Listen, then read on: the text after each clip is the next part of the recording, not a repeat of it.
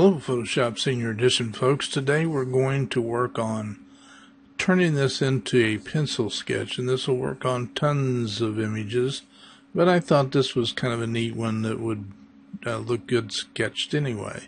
So the first thing we're going to do is create a copy of our background layer. So Control J or Command J on a Macintosh.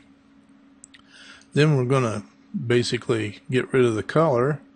We're going to go up to use saturation up here, or down here to the little yin yang circle and click on it and go to use saturation.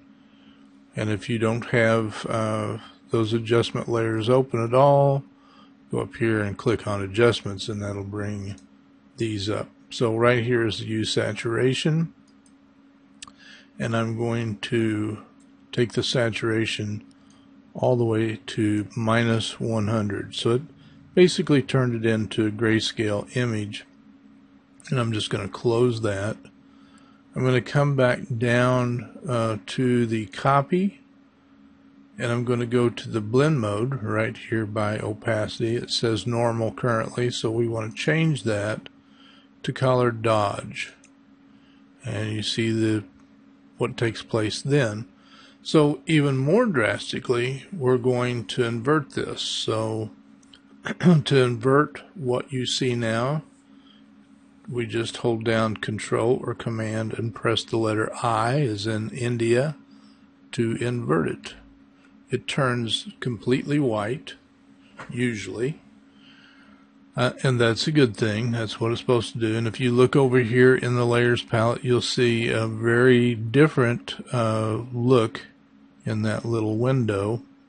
I changed the panel options so you could see a bigger thumbnail.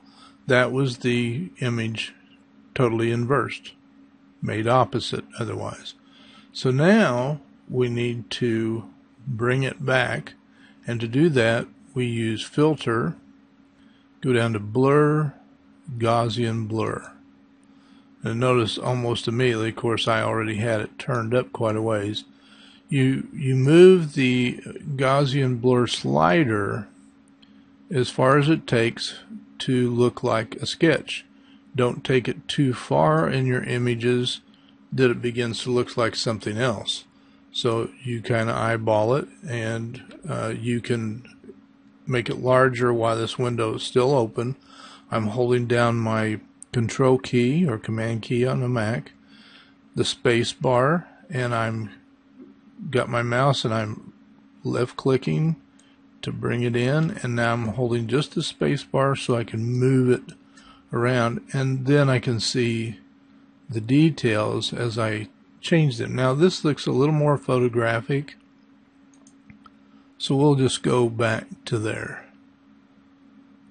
and we'll say that's fine. Now what I'm going to do next is I want to build this up more. So I'm going to click on the levels adjustment here, and I want to bump the blacks way up, so I just start dragging that in. Now, obviously you can go too far, but you need to fill in those gaps. Let's go Control 0 so we can see the entire image.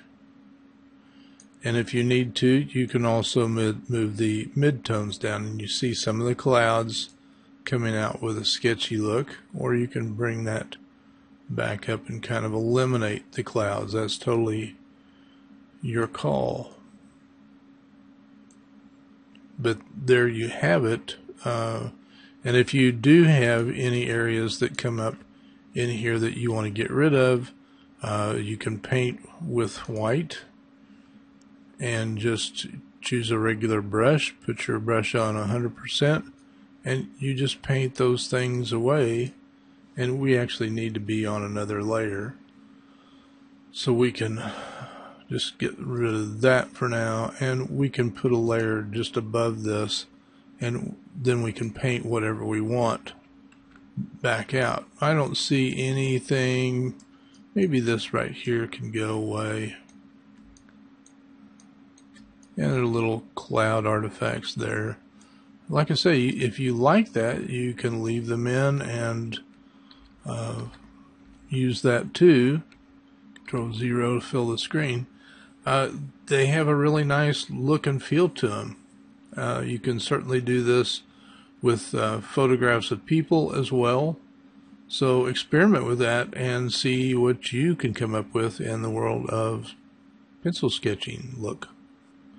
Just for kicks, I decided I would also run through this one real quick and turn it into a sketch. So I'm going to make a copy, Control J. I'm going to go up here and click on Use Saturation, kill the color. Make sure that's all the way over to -100 or you will have trouble. Go down here to Layer 1, change this blend mode to Color Dodge. Now I invert Layer 1 with Control or Command I as in India. Go to Filter, Blur, Gaussian Blur. Now again, the trick is to not go too far. You don't want all this gray stuff coming in like that. You can see in the mask or in the preview all the gray, almost a gradient. So we have to find the point that gives us detail, a little detail, but not the gray stuff like this. So let's try around a 14. That doesn't look bad. I'm going to go ahead and click OK. And now I'm going to click on Levels Adjustment and run this up. And a lot more like a sketch, isn't it? Now, once you have that, you say, well, I'd really like to take this to another level. So go to the top of all of the layers. And what we're going to do is take a snapshot of everything that's there, all 4 of these layers, into one snapshot. And that way, at one time, we can make a very dramatic change in everything. So to do this, to combine all of these into one layer and still have these layers here, we hold down the Control key, the Alt, the Shift, and press E. That'd be Command Option Shift E on a Mac. That creates this. If I turn all of these off, we still have the whole image. So what I'm going to do now is add another levels adjustment, and now we can really crank the blacks and whites however we want. How about that? So we have a way to modify and basically magnify the effect by taking that shot of all of the layers. Remember, that's Control Alt Shift E is in echo, and you can take that snapshot of all of the layers and then build off of that as well. Alright, that's it. Bye for now.